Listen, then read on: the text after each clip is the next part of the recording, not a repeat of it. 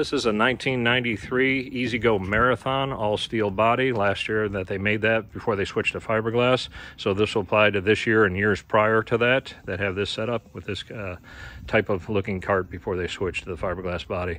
I wanted to upgrade to lithium batteries to get away from the old lead acid batteries, one for safety and two for additional speed because of the weight reduction. So I started looking on Amazon to try to find a battery that would fit in here, and all the ones I found seemed a bit too wide and a bit too long for this setup, and I'll show you why. The EZGOs of 1993 and prior, they had the speed controller and the solenoid dead centered in the battery area. So you'd have three batteries like this over on this side and three batteries over on the other side. So all this is kind of in the way for a longer battery back in here. That's what was the original plan, to put something back there. So my idea was I was going to unbolt that from there, weld in a new bracket here, and then cut this rod right here, which is your gas pedal, and shorten the length of that and try to move all this up to make room back here for a longer, wider battery. Well, I kept looking on Amazon, then I came across this Repower Flow 38.4 60 amp hour battery with dimensions that fit basically in two 6-volt, the bay for two 6-volt batteries. So, and not much wider than a 6-volt is, and definitely not as long as you can see it in there. So I decided to go with this and give it a try, and it's worked out great. So here's what I've done to make the battery a little safer and not ride on just those metal brackets like that. I put a piece of 3/4 inch plywood under there, cut to the width of the battery, and then the length about 20.5 inches or so, that you can fudge on a little bit. And basically that piece of wood goes on this top piece here and then to the back bracket, so you get a lot more even weight distribution for the battery, and it's not biting in on the battery on just the edge of the brackets like that. And like I said, it's blocked in the front and blocked in the back to keep it going forward and backwards. And then with the supplied strap that they give you, strap that down, and that thing is rock solid. I put the strap over on this side so it wouldn't be in the way of the controller, which is usually covered up. I've got that uncovered for this demo. So yeah, definitely put the bracket on that side, cut the strap for what I didn't need, and just kind of tied it down there.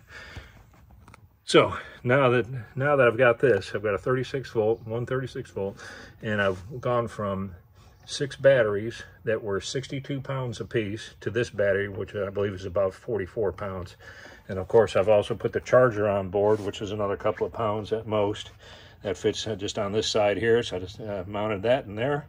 And then that runs up with a cord to it. And then I use the original area where the original Anderson plug was for this, the square plug, and then just use my sawzall and cut it out and made it round so I could, about 2 inches in diameter, I believe it was, so I could fit that new plug in there.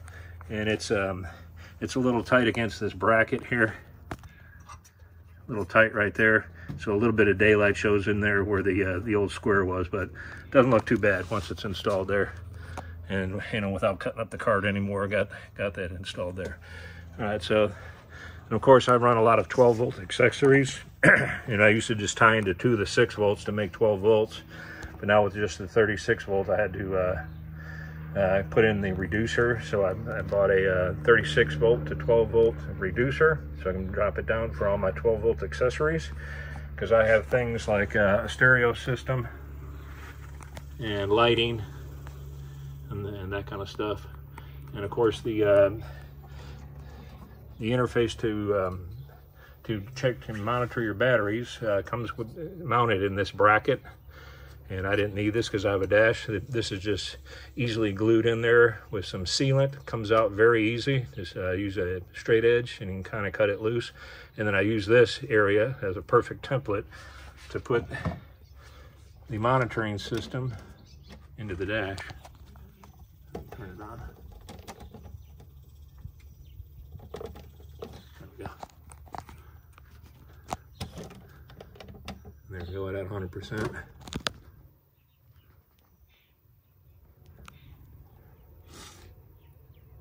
So nice clean installation on that. And again, this is a Repower Flow 38.4 60 amp hour that'll definitely fit in a 93 EZGO or earlier models. It's got to have the speed controller and the solenoid, and of course the rod for your gas pedal dead center there. And if you don't want to cut this up and move this, you can make this work.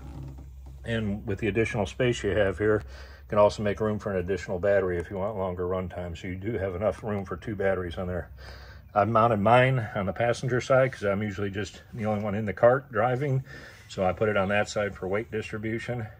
And like I said, it went from six batteries at 62 pounds apiece to 1 battery at 44 pounds apiece. Speed increase somewhere between 3 and 4 miles per hour, and nice steady flow. Doesn't drop off like a lead acid battery does.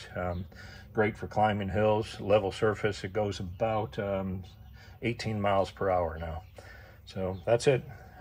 Hope you enjoyed it.